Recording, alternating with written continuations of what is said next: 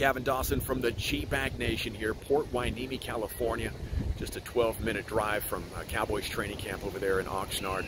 And yeah, I have it. My 4 reasons I believe the Cowboys are going to have a big season in 2021 and win 11.5 games or more. I took the over on it. I did. I bet with Mike Bassick. But here you go.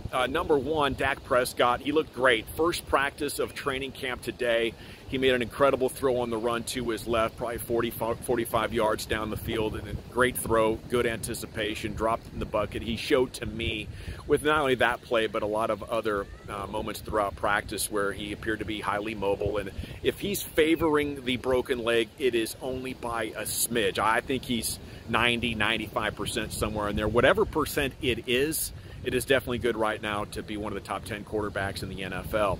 Number 2, the second reason I believe this Cowboys team is going to win a lot of games. I don't know if the defense is going to be really good, but it's going to be a lot better than last year. And one of the reasons is the young players. They are really coming up now for this Cowboys defense and Dan Quinn's unit. And, you know, last year was a rookie year for Trevon Diggs, and at times he struggled. He got beat, but you could see through that he had a sense for making plays on the football. Well, this year, it was apparent in practice, number 1, the coverage skills are just a little bit more refined. He is a little bit less likely to be shaken from my perspective. And as a result, I see that man being in position to make even more plays on the football. Pass breakup today, you know, he's always going for the strips. And it's very difficult in this league to be talented enough, to be aware enough, to put yourself in a position where you can tackle the guy that you were covering.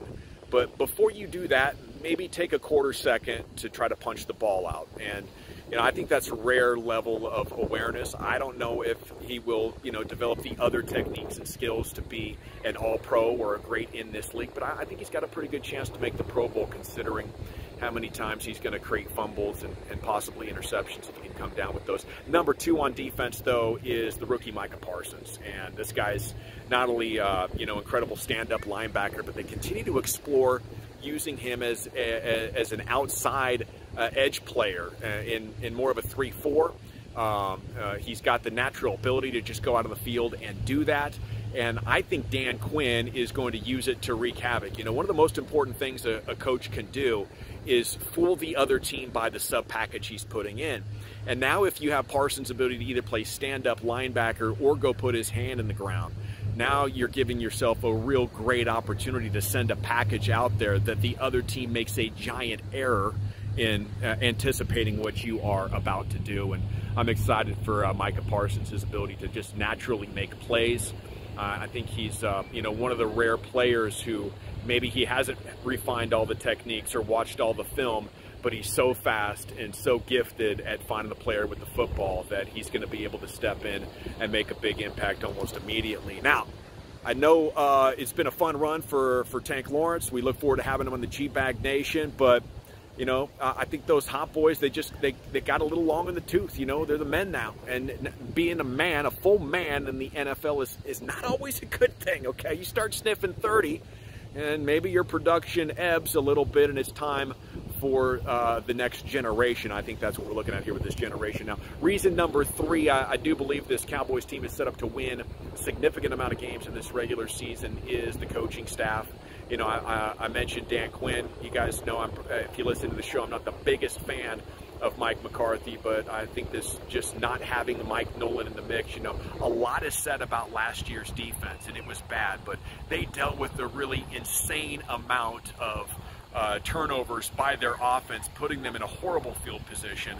And then on top of that, the bad coaching and the horrible decision to change the scheme away from what the strengths of the players were, it put them in a really bad spot where chemistry was bad, communication was horrible, coaching was bad, and things really got away from them in a way in that first half of the season that is not going to repeat itself.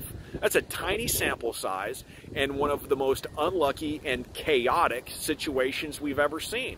Not a fan of Mike McCarthy. I think he really let the team down in a pandemic year, not talking with Mike Nolan or having more control about the need to stay more with what was familiar. As a result, I think 3 of McCarthy's defensive coaches that he recommended were let go.